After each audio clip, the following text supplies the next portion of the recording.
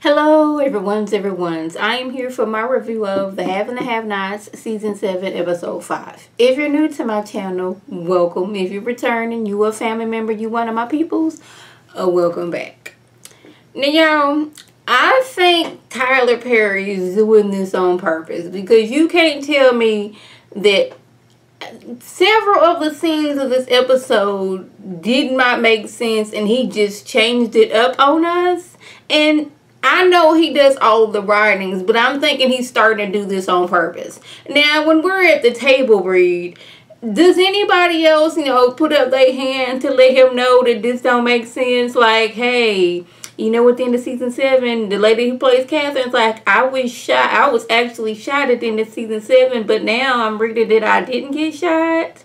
Yeah, that was one thing. And the dude that plays David, yeah, I would have my whole back blown off, but somehow I'm running around and I'm an excellent marksman. That don't really make sense. Like, is anybody raising their hands to let him know that this don't make sense? But anyway, we starting off this episode with some more stuff that doesn't make sense. Firstly, why is he over here bragging to Catherine about how he done shot Jim dead? He's happy about that. Catherine, she is old shit like, oh my word, no. My husband, he gone. He gone, y'all. He gone. Yeah, she doing all those things like, couldn't I just wake up from this nightmare? Just wake up from this nightmare. Wyatt, he's still over there talking about something. He can't wait to go pee on Jim's grave and all this stuff. And I'm like, okay. So, we just not going to, Tyler, you just going to let this happen? Like, male and female in the same jail area? This how I do. So, I guess in Tyler Perry land that the inmates just is in all one area. We don't have like a level for the men and a level for the women and a level for like the extreme violent people and stuff like that. We don't have that. Like everybody is just thrown together. Now I could see if this conversation was going on when they was booking each one of them. Wyatt was getting booked and Catherine was getting booked and he was doing all this mess. But they are in an actual cell and this is going on. He is literally across the cell from her. Him being male, her being female, they in the jail together. I was like, that didn't make sense at all, but I have to remind myself every time, this is in Tyler Perry land. This is a Tyler Perry show. It's not supposed to make sense. Anyway, moving on. Over to Benny. Somehow the kidnapper knows that Jim is alive. I guess he got some people all around. Some people went to the hospital and they was like, yep, Jim alive, he good. But Benny, he have conscience and he want to talk to his mama because his mama gonna be worried about him. I'm like, Benny, you were in a kidnap situation. Like, he not trying to accommodate you. What you want, a nice bed now. You want to just be like, kidnapper, I no longer want to be kidnapped. So can you just, unhandcuff me and I can be on my way? And the kidnapper gonna be like, you know what? Nobody has ever actually done that. In all my years of kidnapping people, no one has actually been polite enough to ask, can you let me go? But anyways, he's like, you gonna call your mama and you gonna tell your mama you're alright. So Benny calls Hannah and he's sounding all half conscious and everything. Not sounding like himself, but he said he want to talk to Candace. Now, he says Jim got some people holding him and they want that money. Now, Hannah, she want to call the police because, we got to get the police involved. This is what we need to do. But Mitch and Candace trying to let her know that's a bad idea because they will kill Benny and take the money. So this ain't not a good idea. But she think Candace is running game on her and Mitch in on it. Like, go to the bank and get that money. Now I'm like, yeah, Hannah and / Tyler Perry, did y'all forget that the money is not in Candace's bank account? Did you forget that it's in Benny and Hannah's joint bank account? Did you forget this, Tyler Perry? Because I did not. I remember how it went down. When she stole the money from Wyatt, from Oscar's computer, Charles was trying to get with her at that time, and he did something to where she couldn't get the money out. So she had to transfer it into the Crier account, and she had Benny to put it in his account to keep it safe, but she didn't know that Benny and Hannah had a joint bank account together, so now she can't get access to the money. So I guess Tyler Perry forgot that, but now she looking at Candace like, you need to go to the bank and get them. And like, first of all, it's 7 o'clock in the morning, the bank ain't open, and second of all, the money is not in her account. Yeah, all these just not making sense at all situations. Now we're moving over there to Charles. Landon, he has an idea that we're going to make Candace sympathetic to the world, in the world's eye. Like, he pulled some favors, and there's an article saying how she was raped and left for dead, but she, you know, she fought her way out. Oliver didn't know that he was going to do that. Oliver got a new haircut because, you know, he had that, I don't know what the situation you call it, but he had that going on, but now he can get that, you know, cut down good. So now we're going to make Candace look like a victim and, you know, Charles look like the hero. But Landon has to let Charles know that, yeah, Candace robbed the attorney general, but she didn't know who he was, and this is why he is out to get Candace and you at the same time. Like, killing two birds with one stone type of situation. He don't like you, don't want you to be president. He don't like Candace because Candace robbed him, so it's like a win-win situation. So, yeah, that's what happened, and that's what went down. Charles, he was, like, trying his best, like, not to think about Candace, but when he had talked to his friend, I can't think what the dude's name was supposed to be on the show, but he played Elvin from The Cosby Show. He's like, he in love with Candace, but dude was like, you like a project, you like to save people, and Candace needs to be saved from somebody. But Charles like, he in love with Candace, and I was like, you can't help who you fall in love with. Now y'all, I told my husband last week. I was like, when Jim was over there getting shocked and everything, they got the defibrillator out on him. I was like, watch next week. Jim is going to be sitting up in the bed talking mad trash. And sure enough, Jim was sitting in the bed talking mad trash. Now, I was like, so, last week, you know, they was having to shock him because his heart stopped because of him getting shot. This week, he's sitting up talking. No going from, you know, going into the ICU and making sure everything's fine. No, he's sitting up. He's talking. Having full-on conversations with Jim. I'm like, really? This what we doing? Okay. He over there trying to get out because Catherine in jail and she's been pampered all her life and she don't know how to handle jail.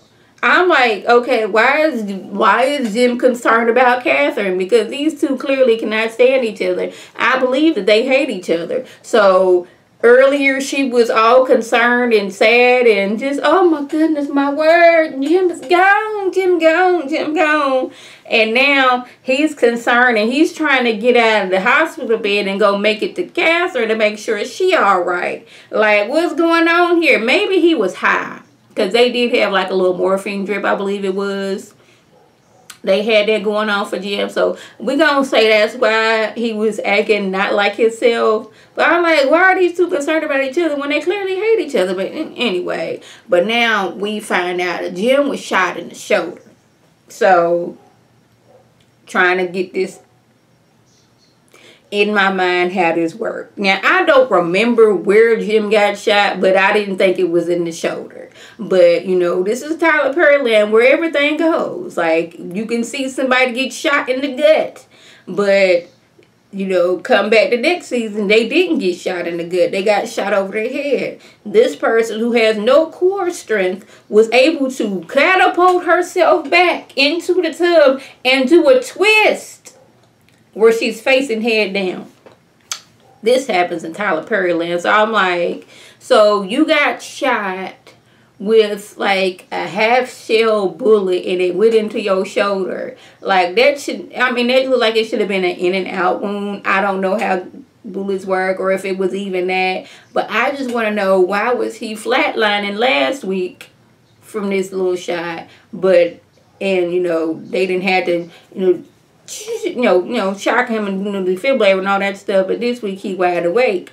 But remember the words, Tyler Perry land. So Hannah wants to go see Jen, but David has a guard outside the door because Celine wanted to see him. Now Celine there because I guess she needs some money for her kids, for her and Jim's kids. I didn't lay down and make these babies by myself, so you gonna help me take care of these kids. That's where she going at it with. But when the doctor comes out, Celine was like, I want to see him. I'm a family friend. He was like, no, don't you work here? She was like, yeah. He was like, well, you got to get permission from your supervisor in order to see Jim. But she was like, okay, I'll be back. And he was like, should I, put a guard outside his door? Dave was like, yeah, and you can fire her too. I'm like, oh, really, David? She want to see Jim because she needs money to help take care of their kids. And now you trying to get this woman fired? So Hannah shows up, but the guard was like, you can't come in. And Mitch was like, I got this. So Mitch is like, Rose Malone? He's like, yeah, everybody know Rose Malone. I'm her grandson, so you gonna let us in, all right? See, these last few episodes, what's his name? Mitch has been using the Malone name. They gonna want you to be a part of the, the crew. With you using the Malone name so much. You can't be like, I don't want to be a part of that life until I need that part of life to help me. And it's always because of Benny. He has to use the Malone name so many times to get Benny out of trouble.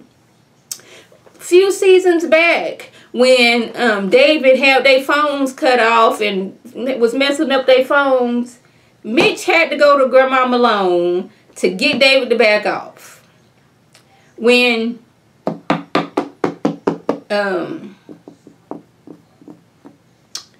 what's his name? Mitch had the doggone maneuver around and pay off Benny's debts to the Malone.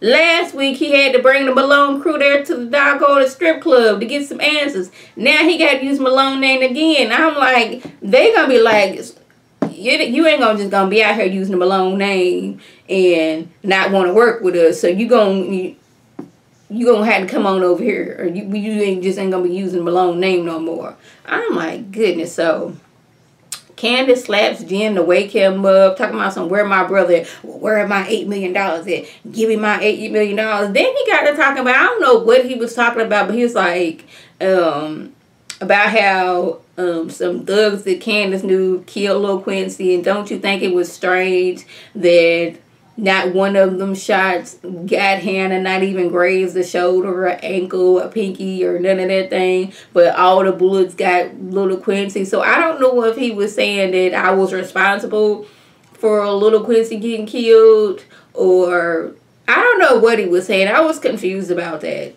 Can y'all help me in figuring that out? I was like, what is he talking about? Because Candace seemed surprised, and Hannah wanted to know what was going on. It kind of seemed like he was saying that Candace was responsible. I was like, ain't no way in the world. Candace loved Lil Quincy. She put him in foster care so he could be safe and away from Quita and her doggone raggedy tail, and be away from Big Quincy. But I don't know if Big Quincy was dead at that time or not. I don't know, but that's not the point. So I'm not, what is she trying to say, that like he was responsible or what? I like, y'all, but wasn't it War and War's people that shot up the hotel room?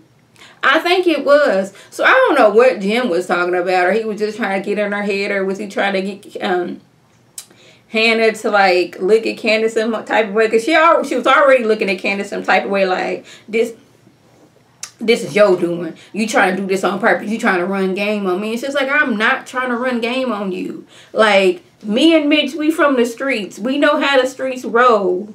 You want to call the police and you going to end up getting Benny dead. That's all. But, like, I was confused about that last little part. But if y'all knew what was going on, please, by all means, let your girl know. So, y'all, that was the gist. If I left anything out, by all means. Oh, George went over there to see Veronica and her raggedy tail. Nothing came of that. But that was a gist. If I left anything out, by all means, leave a comment below. If you're new to my channel, welcome. Feel free to subscribe. It's free all day, every day, free 99. Make sure your notifications are on. Swim my beautiful face.